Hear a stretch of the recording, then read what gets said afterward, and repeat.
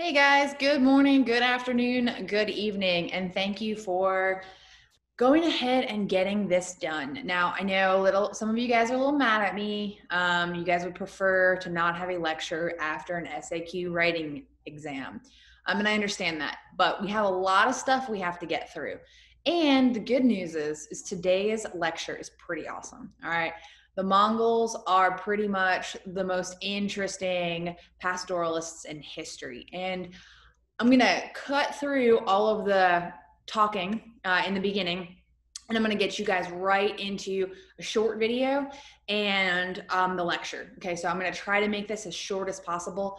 Again, as usual, guys, make sure you are writing down these notes. Okay, the Mongols, again, are probably one of the most important societies that we talk about in AP World History. Okay, now I'm not asking you to do a G-Persia chart today, but you will see my PowerPoint kind of follow that structure a little bit. So let's begin.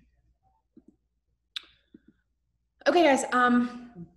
Again, now that we're at the Mongols, guys, so we're pretty much almost done with period one. All right, we talked a lot about the societies of the world in period one. We still have to get through Europe, and we'll talk briefly about the Americas. But after today, we have both Unit 1 and Unit 2 pretty much done. So you guys are ready for your test next week, okay? I know that does not make you happy, but you're going to do it. All right, so today we're covering 2.2 and we are also covering 2.5. Okay, so let's begin. I wanted to start, guys, with this fantastic quote. So this guy right here is Genghis Khan, okay? He is, well, I'm sure many of you have heard of Genghis Khan before, or you've heard his name in his native language, Temujin, okay? So Genghis Khan said, in the space of 7 years, I have succeeded in accomplishing a great work and uniting the whole world in one empire. All right, and he's completely right. All right, Genghis Khan is going to be a brutal, horrific, terrifying, yet fascinating and interesting character. And we're going to talk a lot about him today, and we're going to talk about the empire he and his descendants created. Okay? So you don't have to write this down, guys. This is just kind of your fun fact of the day. So many of you know about Genghis Khan as his prolific ability to breed. Okay, so while Genghis Khan was conquering huge swaths of Europe and Asia, he was also doing really terrible things. Okay, civilizations that did not immediately surrender to the Mongols were pillaged and destroyed, and women were raped, and it was an awful, awful period. Okay, so much so that today 1 in 200 men in the entire world are direct relatives of Genghis Khan. Okay, so there is actually a 0.5 chance that you are related to this guy. All right, so think about what that means. Think about how many people were affected by this crazy, brutal, crazy, brutal man. Okay, there's also an 8% chance that you're related to him if you are Asian. Okay. So I would assume that of my 160 students, we have some people that might actually be related to Genghis Khan, which is just crazy. I mean, I might be, I don't know. That is how widespread this Mongolian ruler was, okay? And again, you don't have to write this, but I think it's really interesting to know. Okay. Now, during this time that Genghis Khan and the Mongols were conquering huge swaths of Eurasia, it is estimated that over 400 million people are killed. That's an exorbitant amount of people. All right. At this point in the history, there's not even really that many people. All right. We have 7 billion people today in the world, but in between 1200 and 1450, they don't really have that population. So the fact that 40 million people are killed by Genghis Khan and the Mongols is just, it's mind-blowing. Okay. I need you guys to understand that the Mongol Empire is indeed the largest empire in history. So it's bigger than Alexander the Great's empire, the Roman Empire, Greek Empire, even the British Empire. Okay. Make sure you guys understand that what we're talking about today, this is an empire that is not for cowards. All right. So what I'm going to do now is I'm going to show you a 5-minute video. It's going to give you an overview of the Mongols. Now, I know some of you are going to want to skip through this. Don't. All right. It's a really good video, and it gives you kind of that background information you really need about Genghis Khan, Temujin, and the Mongols, and how widespread this reach really is. Okay. Please watch this video. You don't have to take notes. I've got all the stuff for you afterwards.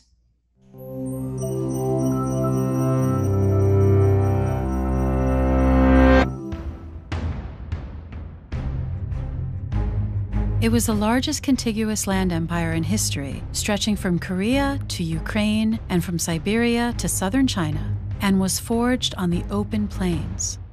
In the 12th century CE, before the Mongol Empire formed, the East Asian steppe was home to scattered groups of Mongol and Turkic pastoral nomads led by Khans. The people herded sheep, cattle, yaks, and camels. They lived in felt tents and moved between summer and winter campsites. Nomadic women held significant authority, managing these migrations, many of the flocks, and trade. Meanwhile, men specialized in mounted warfare. These nomadic groups often fought each other. That was to change under Temujin, who was born into an aristocratic Mongol family. Despite losing his father at an early age and growing up in poverty, he quickly rose to power by forging strategic alliances with other leaders. Unlike those Khans, Temujin promoted soldiers based on merit and distributed spoils evenly among them. His most brilliant move was to scatter the nomads he conquered among his own soldiers so they couldn't join together against him. These innovations made him unstoppable, and by 1206 he had united the people of the felt wall tents and become Genghis Khan. The Mongols were shamanists, believing that the spirits of nature and their ancestors inhabited the world around them. Over all arched the sky god Tengiri. Genghis Khan believed that Tengiri wanted him to conquer the entire world in his name. With the nomads of the Mongolian plain united, this seemed within reach. Anyone who resisted the Mongols was resisting Tengiri's will, and for this insubordination had to die. Under Genghis Khan, the Mongols first subdued northern China and the eastern Islamic lands. After his death in 1227, the divine mandate passed to his family, or the Golden Lineage. In the 1230s, Genghis Khan's sons and daughters conquered the Turks of Central Asia and the Russian princes, then destroyed 2 European armies in 1241. In the 1250s, the Mongols seized Islamic territory as far as Baghdad, while in the east, their grasp reached southern China by 1279. Life within the Mongol Empire wasn't just war, pillage, and destruction. Once the Mongols conquered a territory, they left its internal politics alone and used local administrators to govern for them. The Mongols let all religions flourish, as long as the leaders prayed for them. Although they routinely captured artisans, scholars, and engineers, they appreciated what those specialists could do and forcibly settled them across Asia to continue their work.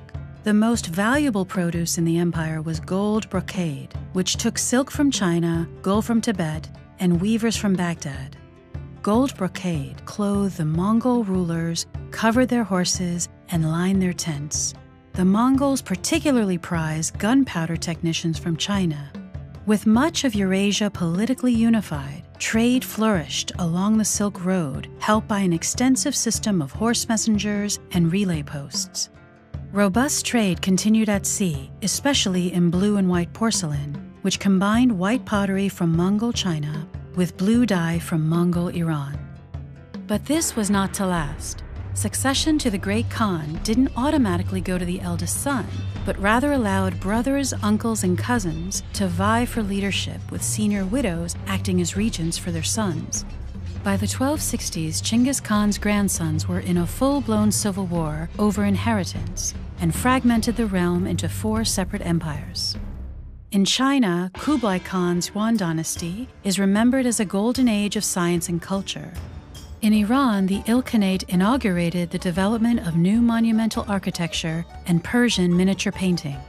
In Central Asia, The Chagatai Khanate brought forth leaders like Timur and his descendant Babur, who founded the Mughal Empire in India.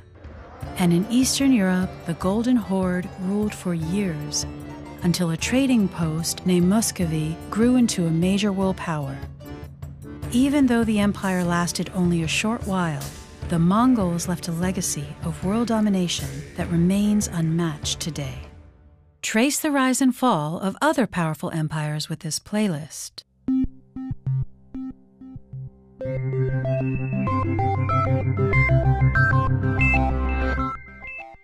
Okay, guys. So I hope that video was interesting for you. I really liked it. I thought for a 5-minute video by Ted Ed, it did a great job at really summarizing the extent of the Mongol Empire. Okay. So as I said, you didn't have to take notes from that video, but again, everything that I have written down for you on this PowerPoint, you need to be writing down, okay? You need to be memorizing this. This is stuff that will be on your test next week, okay? So as we talked about in last class, guys, remember my little dangerous foreshadowing. We talked about how period 1 is this relative time of peace. All right, between 1200 and 1450, most of the societies and civilizations we talked about were peaceful, okay? The Song Dynasty, East Africa, West Africa, South Asia, okay? All of these societies, for the most part, they had problems, but they were peaceful, okay? This is gonna change, all right? Period 1 is gonna get tossed on its head. So, and it's all gonna happen by this dude right here, Genghis Khan, okay? So, again, guys, we have nomadic pastoralists, all right? These are people that kind of live in the fringes between various empires, okay? Some of them are gonna be the Mongols.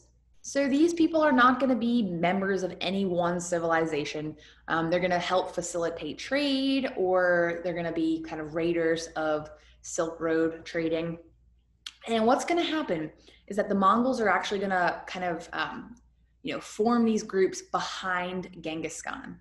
Okay, so they're small little settlements, and they're going to slowly get conquered, and they're going to form this giant army, which is led by Genghis Khan. Okay, and Genghis Khan is going to lead these Mongols on horseback and all throughout Eurasia. Okay, they are going to destroy empires. So all those peaceful empires that we talked about, gone. All right, the Song Dynasty is going to get thrown out, the Abbasid Caliphate, bye, and many, many, many more are going to be taken out and absorbed by the Mongols. Okay, now how are they going to do this? Well, their style of warfare is going to be extremely effective. So what Genghis Khan is going to do is that while he conquers other groups of nomadic pastoralists, he's going to absorb them into various different armies. Okay, so they're not really going to be able to rebel against him because he's going to break up friend groups, he's going to break up small civilizations, and they're going to do so on horseback. So again, they'll be on horses, and this is going to provide them with a tactical advantage. Okay, so they are nomadic pastoralists, so not only are they going to ride horses, but they're going to use horses for a lot of important stuff, right? So they're going to use horses for meat. They're going to get a lot of their food via horses, and they're going to fight all their wars on horseback, okay? They're going to develop a fighting tactic using swords as well as bow and arrows while sitting on top of horses. It's going to be extraordinarily effective. So they're going to destroy tons of cities. So remember when we talked on Tuesday or Wednesday about cities that were created on the Silk Road to help facilitate trade? Well, if those cities did not surrender to the Mongols, boom, they're going to get destroyed. Okay, so the Mongols are raiders, they're pillagers, and they're plunderers. And while they are conquering civilizations and empires, okay, they're going to do really awful things. So as I said, guys, think about all those people today that are actually related to Genghis Khan. Well, part of that is because these Mongols are going to come into cities and they're going to rape women, they're going to murder men, they're going to pull children away from their mothers. make them serve in armies. Okay, they're gonna move people all around this empire as a way to kind of kill off this loyalty to the former civilization. Okay, it's gonna be a very brutal time, very brutal time. However, after the initial raping and pillaging and murdering, there's going to be a long era of peace. And we are going to talk about that in just a second.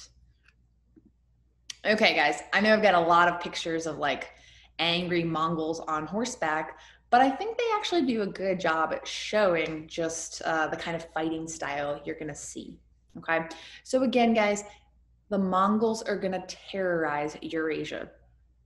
All right, and this is going to be during the 13th century, so 1200 to 1300. All right, they're going to terrorize Eurasia, as in Europe, Central Asia, East Asia, okay, the Middle East as well. And they are going to build the world's largest land-based empire, okay? So, as you guys know, I really like my GIFs, whatever you call them. And I think this is a good one to show just how quickly Genghis Khan is going to conquer all of this land. Okay. All right. And we will talk a little bit more about this shortly. But what's going to happen is that after Genghis Khan passes on, he's going to break up this large empire into 4 different domains, as you can see from right now. Okay. You will see this. We'll talk about these different khanates in just a minute. But you need to understand that this empire is the world's largest. Okay, again, it's larger than anything Alexander came up with, anything that we've seen before this point. Okay, and it's still growing. Look at that, guys. Well, now it's starting to decline a little bit. All right, so hopefully you guys got a sense of how quickly Genghis Khan is going to rule. Make sure to go and download my PowerPoint to actually get this GIF, just to see how quickly this empire is going to explode. All right. So guys, the political situation of the Mongols. So here's the deal. The Mongols are nomadic pastoralists, right? So before they start conquering this giant empire, they're not really going to have a set government. Okay, there's not really going to be an emperor. It's not really going to be taxpayers or anything. Again, there's not any cities that these pastoralists live in, so they're not really used to complex systems of government. So what's going to happen, guys, is as they come in and they start conquering smaller civilizations in Eurasia, they're actually just going to adopt the existing governments. All right. They're going to get rid of the emperors, but they're going to keep the structures that were already there. So they'll keep the bureaucracy in China. They'll keep, the smaller government systems of the Islamic states. Okay. They'll continue the caste system in South Asia. Remember, and as I've said to you guys, the most successful empires are going to be the tolerant ones. And by tolerant, I mean they're going to let people keep their languages, keep their religions, and keep their forms of government. So that's what you're going to see here, okay? Genghis Khan's going to conquer this huge swath of land, but then he's going to let people rule themselves, okay? As long as he's instilled one of his sons in power first. And we'll talk about that in just a second. So what's going to happen, guys, is one way to keep these local governments loyal is that the Mongols are going to move bureaucrats from one region to another to help them rule. So if you're a bureaucrat in the Song Dynasty of China, you might be moved to this, another area, maybe in the Islamic states or in Northern Africa. And this is going to help kind of solidify loyalty to the Mongols. Okay. And again, the successful empires are ones that are tolerant. So the Mongols are going to let these conquered groups keep their self-rule, keep their self-governments, as long as they remain peaceful. Okay. If anyone wants to break out in rebellion against the Mongols, which is just kind of stupid, since we know how awful and rapey and pillagey and how terrible they are, they're not going to be able to keep their government. Okay. But if they remain peaceful, the Mongols will let them keep their form of government. Okay. Now, ironically, guys, is that this is going to usher in 200 years of peace. Okay. So, period one. Okay.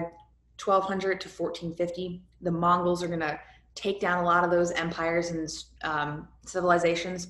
So, between like 1250 and 1450, you're going to have this relative peace in the world. And that's why when we talk about period one, we're talking about societies that are just, in general, peaceful and not really engaging in significant wars amongst each other. And this is going to be known as the Pax Mongolica. All right. I spelled it wrong on this slideshow. Just make sure it's Mongolica, guys. So, again, if you survived all that initial Mongol movement, all that raping and pillaging and horrific times under Genghis Khan, ironically, the next 200 years are going to be very peaceful for you, peaceful for your society. Okay. All right, guys, so economics. So we've talked a lot about the Silk Road in this class. We've talked about how important it is for land-based empires like the Song Dynasty, South Asia, the Islamic states, okay? Well, guess what, guys? Under the Mongols, we're gonna have a golden era of the Silk Road trade. Now, as I talked about, guys, empires really, really need trade, and they're gonna make trade safer and cheaper. And the Mongols are no different. Okay. The Mongols are going to make a lot of money off of this Silk Road. And so what they're going to do is they're going to make it safe. Okay. Initially, the Mongols, before they conquered the world, and they're these nomadic pastoralists who are kind of raiding and pillaging trade. But now that the Mongols are in charge, all right, and they're realizing that they can make money off this trade, they're going to keep it safe. Okay. So what you're going to see is that under the Mongols, the Silk Road becomes a very important and very critical trading route. Okay. It's going to be very safe. So you're going to see the Silk Road coming all the way from Europe, all the way to China. Okay. Passing through this area of Central Asia. All right, guys, so the Mongols are also going to adopt the Chinese paper currency. So as we talked about in this class, currency is really important, right? It standardizes who can buy things and how much things cost. So instead of someone from North Africa trying to barter stuff for stuff from China, if you all use a standard paper currency, it's going to be a lot easier. So again, when you have one large world empire and you standardize currency, it's going to be very good for trade. Okay. All right. So religion, guys. So here's what's kind of interesting about the Mongols. Genghis Khan did have his own sort of naturalistic religion. However, in general, what you need to know about the Mongols is that they were assimilators and not diffusers. What that means is that as the Mongols come into certain regions that practice Islam or Judaism or Christianity, they're actually going to adopt the local religion rather than force their previous religion upon the people. So as I said, it's hard to imagine after all the like raping and pillaging that the Mongols did, but the Mongols were actually very tolerant. Okay, they believed that all people in the kingdom practiced a very similar religion. Okay, they believed that Muslims believed in a similar God that Christians believed in. Okay, and so they didn't really care what people practiced. But they tended to adopt what was local in that area. Okay, so you're going to see while the Silk Road has become safer and you're going to see a lot more cultures start to spread underneath the relative peace of the Pax Mongolica, you're going to see more missionaries. Okay, you're going to see people spreading world religions. Now, we talked about these world religions, guys. Buddhism, Christianity, and Islam are world religions. Okay, so you're going to see missionaries begin to spread these religions all over the world. Okay, and again, the Mongols are going to adopt the religion of the area they conquer. And we'll talk about that in just a second. All right, guys. So building on our lesson from about the Silk Road as well as the Indian Ocean trading route, you guys need to understand that because of the openness of trade, ideas, knowledge, and technology is going to spread everywhere. Okay, so again, the Silk Road becomes safer. Maritime-based trading is occurring, and all of this stuff is going to spread ideas, knowledge, and technology. Okay, so again, kind of building on what we talked about already, you're going to see innovations from China or innovations from the Islamic states or East Africa. All that stuff is going to spread and become part of other cultures. So you're going to see paper from China, printing, the compass, the astrolabe, gunpowder, Arabic numerals, banking, checking, and even Arabic. All of this is going to continue to spread. Okay. What we talked about on Tuesday or Wednesday. Seeds are going to spread, religion's going to spread, ideas will spread, innovation. The Mongols are going to make this easier because all of a sudden this huge swath of land is now part of one empire. Okay. And I know this is crazy because we started with talking about how cruel and brutal the Mongols were. But over time, they become a much more tolerant and open society. All right. They start to protect trade. And when you protect trade, you get ideas spreading. But ideas and innovations are not the only thing that spread, guys. So we talked about this a little bit already. But one of the most important things you need to know about period one is this right here, the Black Plague, which I know feels a little ironic considering we are living in a global pandemic right now, but the Black Plague is surprisingly worse. Okay, so what's going to happen is the Black Plague is actually going to start in Central Asia.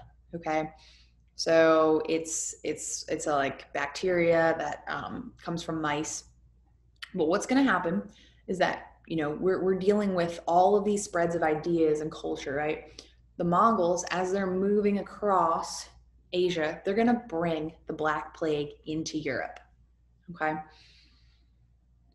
They're pretty much the primary reason that the Black Plague is going to spread so quickly. And what you need to know, and we'll talk about next week, is that 1/3 of Europe is going to die from this plague. Okay, it's a brutal, disgusting, awful disease, and 1/3 of Europe is going to die, which is just mind-blowing. Okay.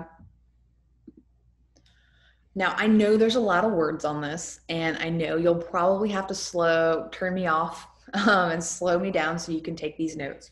But you have to know this about the Mongols. Okay. So again, between 1200 and 1300, you get the initial giant Mongol Empire. All right. But Genghis Khan's not going to be able to live forever. So what's going to happen is that they're going to split the Mongol Empire into 4 separate khanates. Okay. So Genghis Khan, Khanate. Okay. So you need to know all 4 of these khanates. All right. All of these Mongol empires are going to form and roughly rule parts of Asia and Europe between 1300 and 1400. Okay. They're all going to have the traits of an empire. All right. So you know what the traits of an empire are. We talked about that on our second day of class. Okay. I don't have to go into that. The first one you need to know, and probably the most important one, is the Yuan dynasty, okay, or the Yuan Mongol Khanate. Okay, the Yuan dynasty is going to replace the Song dynasty in China. Okay, it's going to, as we said, the Mongols are assimilationists. So the Yuan dynasty is going to adopt a lot of Chinese practices. So it's going to adopt Taoism, Confucianism. Okay, it's also going to adopt Buddhism. Okay, you're going to see one of the most famous rulers of the Yuan dynasty is a man named Kublai Khan. All right, and Kublai Khan actually hires Marco Polo to be a foreign bureaucrat. So it's kind of weird to think of a European working for the major Khan of this Yuan dynasty. Okay. So again, they're going to adopt lots of Chinese practices. It's going to be very important in what we now know as China. Okay. Another Khanate is the Il Khanate. All right. It's a Mongol Khanate in the Middle East. Okay. So ruling Mongols here are going to adopt Islam. Now remember, Mongols are assimilationists. So they're going to adopt the religion of the local people. So the Mongols will indeed rule parts of the Middle East. Okay. The third one you need to know is the Golden Horde, which is probably the coolest name ever and would be a great name for a team. This is a Mongol Khanate in what is now known as Russia. Okay. These Muslim Mongols are going to rule over white Christian Russians. Okay. The fourth Khanate is the Chagati Khanate. It's going to be a Mongol Khanate in Central Asia. All right, they too are going to convert to Islam because people are, the people that they rule over are Muslims. And the capital is going to be Samarkand, which is also a pretty cool name. So again, guys, all four of these khanates are kind of just regions of what used to be the larger Mongol Empire. Okay, so let me just show you a quick picture of what this looks like. So again, guys, you're going to have, this is what used to be the larger Mongol Empire. After Genghis Khan dies, he's going to leave his kind of favored sons in charge of these certain areas. What you need to know is that all four of them are going to continue Mongol policies of spreading trade. Okay, so they're going to protect the Silk Road. They're going to encourage the use of a standard Chinese currency, and they're going to make money off of this trade. They're going to really encourage innovation that helps trade. Okay, but because of how much the Mongols are assimilationists, eventually this is going to hurt them. Okay, the Mongols are going to try really hard to be tolerant of people, but eventually these empires are going to collapse because of assimilation, because they've become almost too assimilated to these local populations. And we will talk about this when we get to period 2. Okay? So again, guys, this is what our broken up Mongol Empire is going to look like. Okay? All right, so I told you I was going to get through this quick. This is one of our most important days, guys, and I really, really hope that you paid attention, took good notes. We have one more lesson, which we'll talk about Europe as well as South America. All right, and then we will be completed with period 1. So again, period 1, 1200 to 1450. And one of the major themes, obviously, is trade, also the Mongol Empire. And so all of the stuff that I have talked about with you guys from day 1 of our class is going to be on your multiple choice exam next week. Okay. So make sure you are taking good notes, still working on your review guide, and asking questions if you have any, because we're coming up to our first exam on period 1. All right. So I hope you guys enjoyed that. I love the Mongols, and I will see you guys next week.